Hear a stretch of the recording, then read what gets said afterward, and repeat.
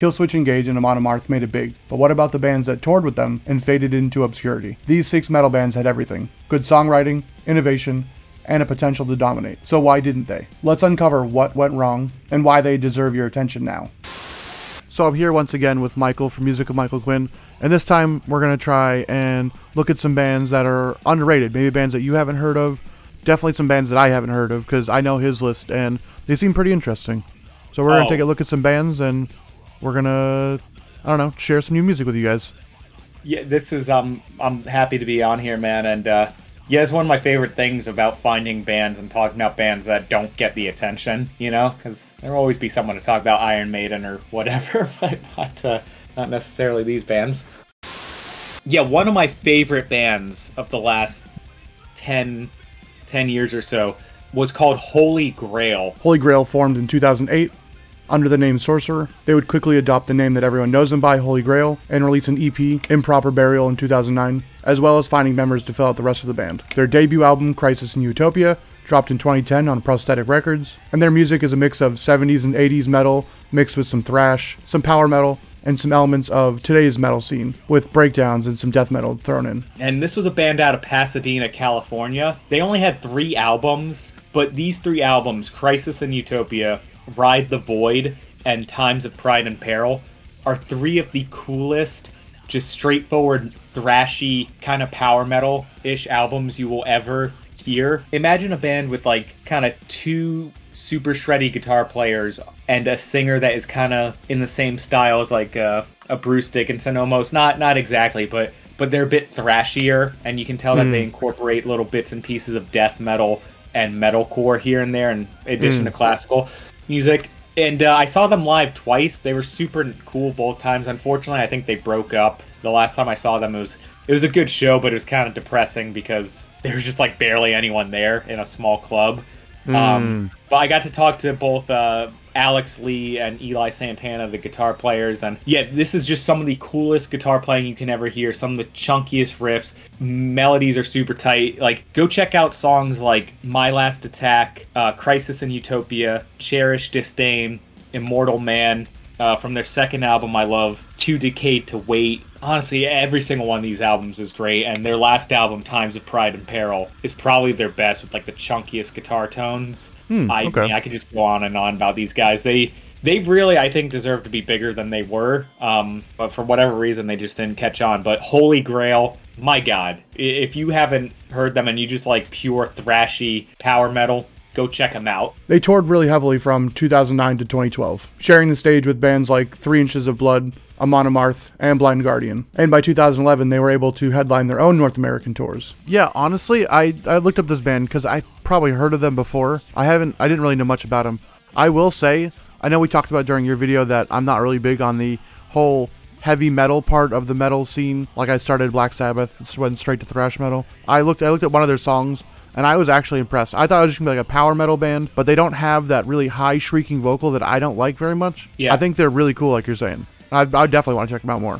I'm glad you checked them out. Like because when I guess you could kind of call them power metal a bit, but they're not. They're a bit thrashier. They're a bit more American. You know, they're a bit more like raw and rough around the edges. So yeah, they take a lot of different influences from all over the place. So again, like, there's a lot to like. If you like shred metal and like kind of stuff like Yngwie or Marty Friedman, you can like them. If you like metalcore, they got some things you'll probably like. If you like death metal, thrash metal, those 3 albums, I'd say just check out all of them. They're really good. Doesn't look like we'll get another album, but I'm really grateful for these 3 albums because they are fucking badass. Sadly, Holy Grail's momentum faded after their last album in 2016. I couldn't find too much information for why Holy Grail started to fade, but it seems that they kind of just drifted apart. They weren't on a major record label as well, and I know that funding can be really hard if you don't have a big enough label to back you. So the band just fell apart over the years. So then my first band, I was looking up the definition of underrated to see if they fit. And I mean, obviously the definition of underrated is just somebody that's not rated what you think they should be. This is like a pretty new band. They have 2 albums. I don't think they'll be underrated in a few years. Do you know the death metal band 200 Stab Wounds? I've never heard of them. 200 Stab Wounds from Cleveland, Ohio, formed in 2019, and quickly made waves in 2020 with their EP, Piles of Festering Decomposition, which was released on Maggot Stomp. Their raw blend of old school death metal mixed with thrash and black metal with some hardcore elements really helped them stand out. In 2021, they dropped their debut album, Slave to the Scalpel, on Maggot Stomp, which led them to relentless touring. And by 2022, they were signed to Metal Blade Records, where they released their second album, Manic Manual Procedures, in 2024. And along the way, they've shared the stage with Dark Funeral, Gatecreeper, Frozen Soul, Obituary, and Cattle Decapitation. They are up and coming for this like new old school death metal scene that's coming up. They have like really violent covers. They are new, so I feel like they won't be underground and underrated for long. They are just a really cool all-around band, really thrashy, very death metal. What I appreciate about them is they're not the old school, like, you know how the old school way, like you've heard generic death metal. Oh, like, yeah. Obviously the big bands, they're the big bands for a reason. And then there's a lot of other bands that just kind of like copied the style and they just kept going. Like, I guess it happens with every genre. But that was something that turned me off to death metal for a lot, and it took a little bit of Death Clock and then the Sound of Perseverance to kind of get me into the genre, you know, yeah, to be my like, gateway drug. But some of those old school bands just got so boring. But with like a lot of the new bands, they throw in some like hardcore elements, some slam elements. They really love thrash. So they got like an old school like Sepultura sound.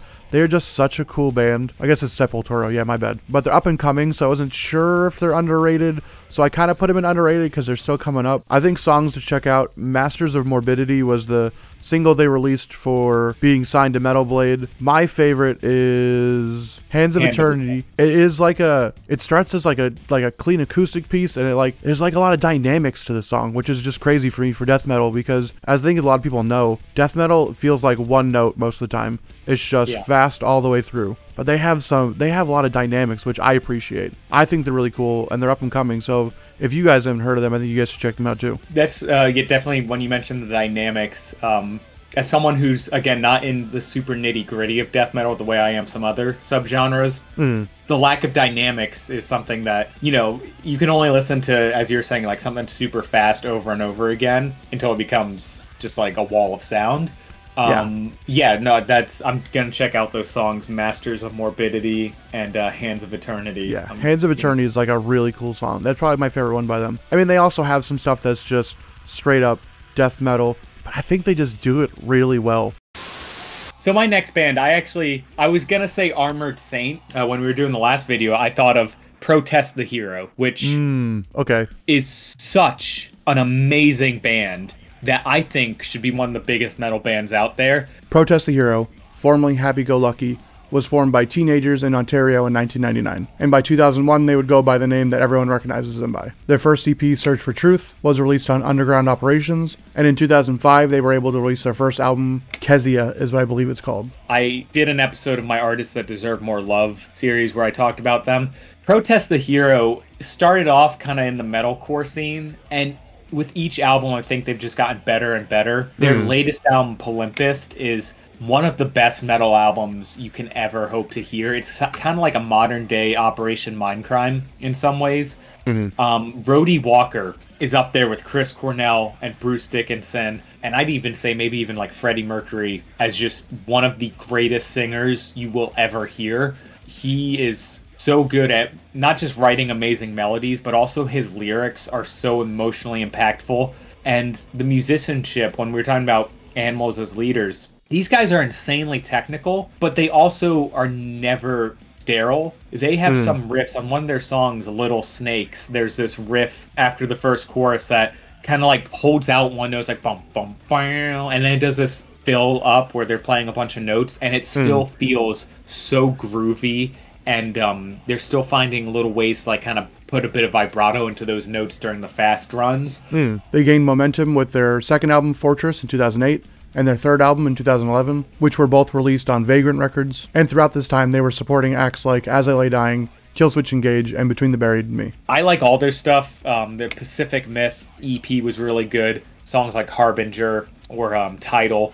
But for me, if you want to get into Protest the Hero, I would say check out songs like The Migrant Mother, The Fireside, Little Snakes, pretty much the whole album of Polympist. Go check that out. It is a masterpiece from beginning to end. Their earlier stuff is a bit more metalcore and kind of riffs that are a bit more, what's the word I'm looking for, like syncopated and maybe a bit too technical for their own good. But as they go on, they just become better and better songwriters, and they don't lose any of that technicality. And like I said, Rhodey Walker is such an amazing singer. It is mind-blowing. I saw them live in a club with like 200 people. And yeah, they were phenomenal. Their sound fuses progressive metal, mathcore, and even some early metalcore elements, and they've been able to carve out a big name for themselves in the metal scene. But it seems like they wanted to go the independent route. So their next two albums, Volition in 2013 and Polympist in 2020, were both released independently. I don't know if they could be considered underrated. Well, no, I think they are, because I've talked to a lot of people at shows. I saw a guy at a Marty Friedman show, and I mentioned Protest the Hero, and he's like, no, I never heard of them. I remember going to, when I was at the Animals as Leaders concert, mentioned them. Nobody had ever heard of them. And there's been so many times I go to concerts, and people were just like, who's Protest the Hero? And that's wild. Just like, yeah, because like they're well known, and they're like, you've heard of them, right? Yeah. So I'm not like, I think we talked about it on your channel. I don't know too much about the progressive side of the metal scene, but I know them. I've at least heard of them. It's been years between their albums because, you know, they have like personal stuff going on, and they're one of those bands that guess they have day jobs still, or you know, they have other commitments, so they can't release like album after album after album. So maybe that's why they aren't like super well known. I think they should be a lot bigger than what they are. And so any chance I can take to just talk about how much I love them, I'll take that opportunity. I don't know. I hope they just keep putting out music and keep giving us amazing stuff, because they are incredible.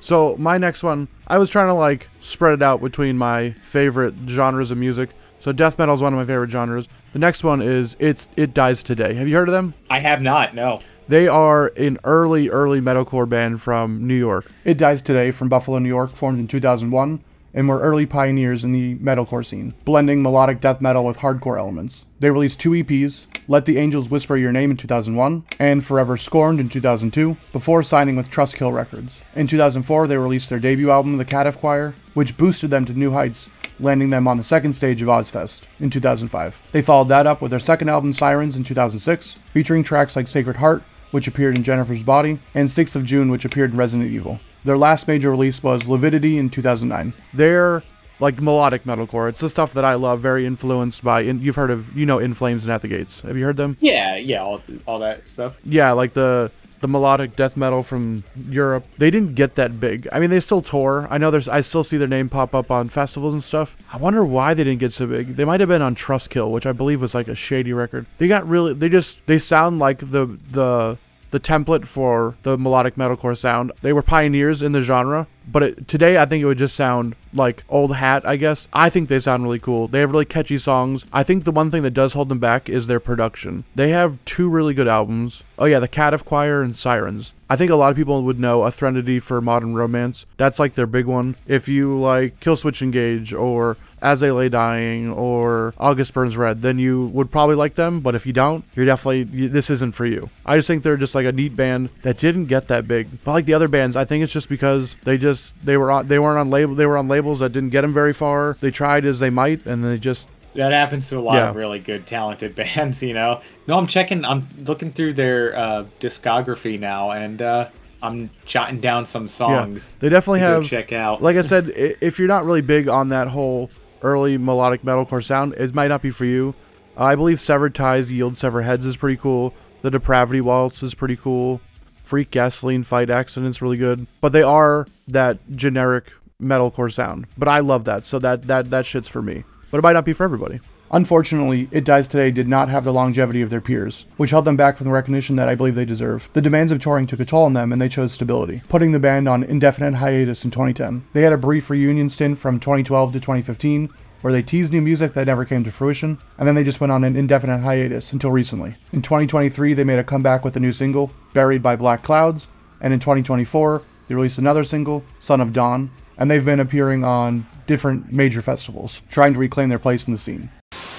Okay, so for my last band, for a band that I think is underrated, again, I don't know if this is necessarily, quote, underrated, or if they're just too niche, but Angra is a Brazilian power metal band. Angra is a power metal band from Brazil that was formed in 1991. and they have released 10 albums over their 32-year career. Their sound blends power, progressive, and neoclassical metal, despite 2 major lineup changes, the first one happening between 1998 and 2001, and the second one happening between 2006 and 2010. Guitarists Kiko and Raphael remained a mainstay in the band. Obviously, we know now that Kiko left the band to play in Megadeth in 2015, but they were a major reason why their sound stayed the same between those major lineup changes. Their debut album, Angels Cry, sold 900,000 copies worldwide, and their 4th album, Temple of Shadows, has sold 800,000 copies worldwide. And they're kind of progressive metal, kind of power metal, and kind of like with Holy Grail, when I say power metal, you might think of like cheesiness or kind of like, you know, kind of over the top, and they have a bit of that, but there's something about them that makes them a bit more grounded. They're not as grounded as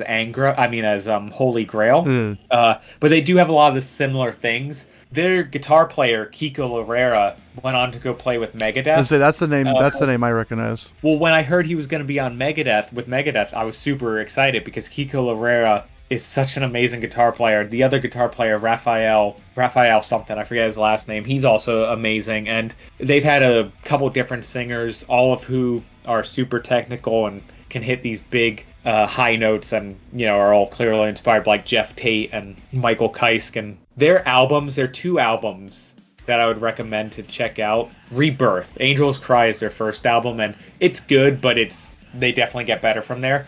But Rebirth is just kind of like them at their peak power metal vibe.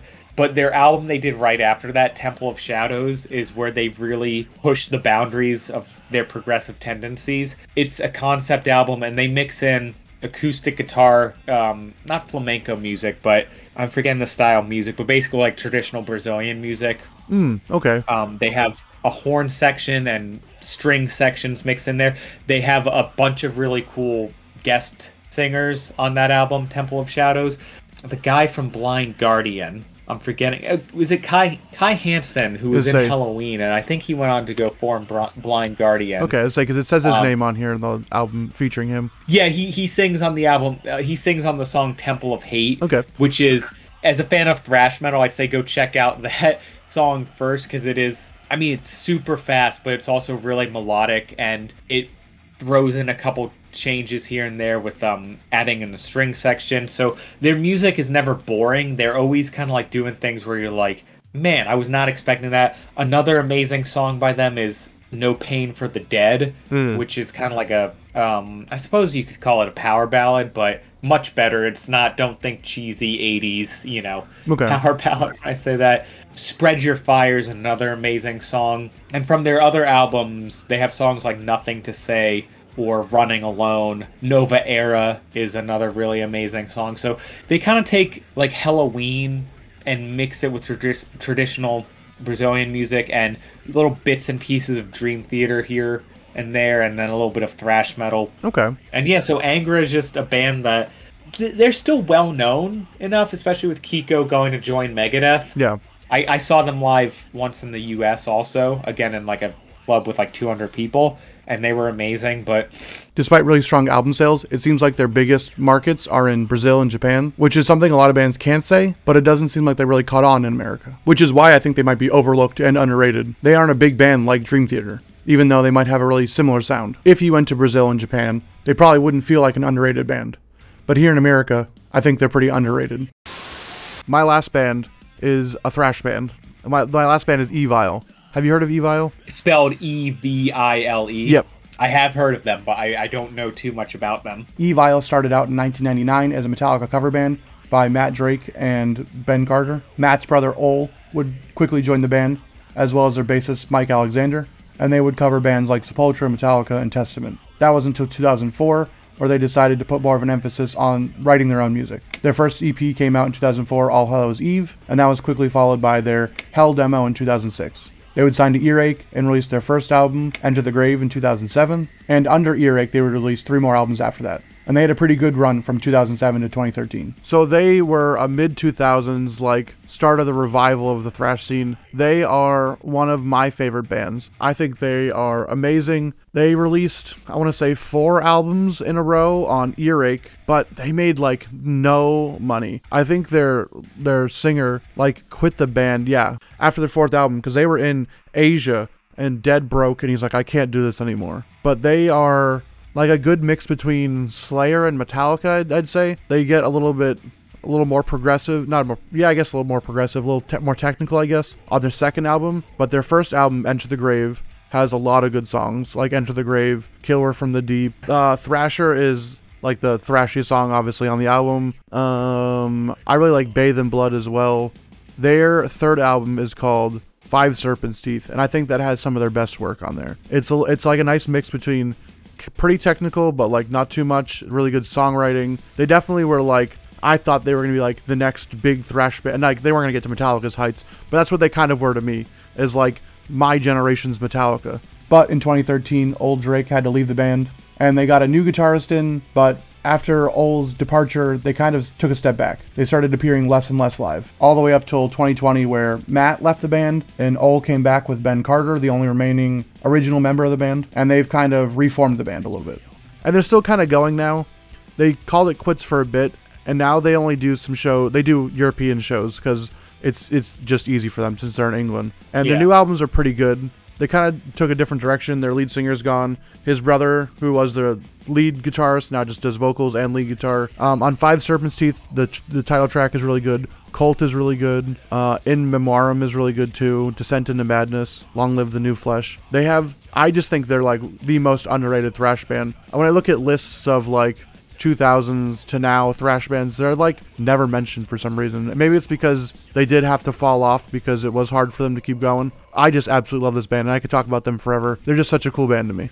Dude, I'm looking through like the reviews, and every single one of their albums is getting like a 9 out of 10. I'm excited to check these guys out, because I think kind of like Holy Grail, these guys seem like someone who it's like, wait, why the hell were they not super big? Since 2020, Evil has released 2 albums. Hell Unleashed came out in 2021, and The Unknown came out in 2023. While they don't tour as extensively as they did in their earlier days, they seem to have found their place on the festival circuit in Europe. Like Protest the Hero and It Dies Today, Evil had a hard time turning their talents into a commercial success. Old Drake's financial frustrations was a key reason for him leaving in 2013. And it's understandable, because pursuing a passion that doesn't financially support you is really tough. You need to make the money to get by, but also if you have a family, it's really hard to support them as well. But I think it's really encouraging that they've found a nice balance between playing these festival shows and still releasing music, but not going too crazy on the touring side, so they can support their families and pursue their career. So yeah, those are some bands that we would recommend. They're all pretty underrated. We think they're pretty cool. We love them. We think you should check them out. And if you like Michael, you like what he said, you should go check out his channel. It's Music of Michael Quinn. Yes, that is it. Yeah.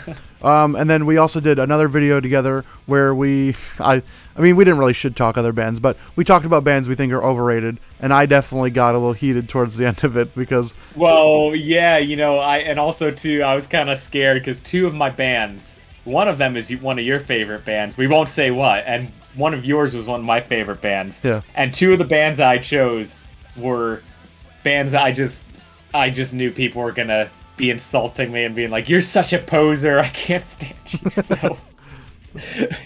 So yeah. But we were respectful. Yeah. Until we gave a few jabs to someone who, as we were saying, they kind of bring it on themselves. They aren't afraid to share their opinion on people. So. Oh yeah, exactly. So yeah, if you enjoyed this video, you can head on over to his stuff. He does a lot of hard rock, progressive metal, progressive rock stuff. Yeah. Yeah. I guess I'll do like top 20 list on songs or the top 20 favorite songs from a certain band. I'll talk about artists who I think deserve more attention. I'll do rankings. I'm playing around. I also occasionally will do movie reviews here and there, which I think I might do more of. And just generally just finding any excuse to talk about music and art. Music, movies. Yeah. Maybe even video games. Stuff like that. Yeah. So yeah, if you enjoyed him, go check out his channel. It's Music of Michael Quinn. Breaking into the music industry is really tough. Talent alone can't get you to where you want to be. All 6 of these bands are incredibly talented, yet most of them have struggled to break through. 200 Stab Wounds, I think, is the only exception because they're still a really new band, and they still have time to grow, and I think they will, but the other 5 have struggled.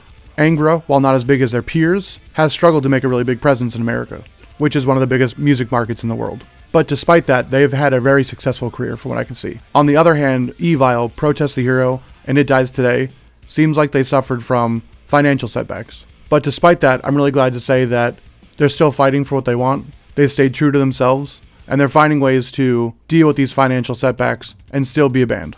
Then we have a Holy Grail, a truly amazing band that seems like they couldn't survive the grind of the industry. Maybe it was the band members falling apart, maybe it was financial troubles, but for whatever reason, they don't exist anymore. And I think that's a true shame, considering their potential. If there's a major takeaway from this video, it's just support the bands that you love. Go out, buy their merch, go to shows if you can, at least stream their stuff on Spotify, and buy it on iTunes, because every little penny can help them. These 6 bands deserve more attention. But what are your thoughts? What bands do you feel like are underrated? Drop some of your favorite underrated bands in the comments below. If you enjoyed this video, I want you to check this one out right here. On Michael's channel, we did a video for bands that we think are overrated, or bands that we just don't like. For whatever reason, they just never clicked with us. So I think if you enjoyed this one, I think you might enjoy that one. If you made it this far, thank you for watching. I'll see you in the next video. Peace!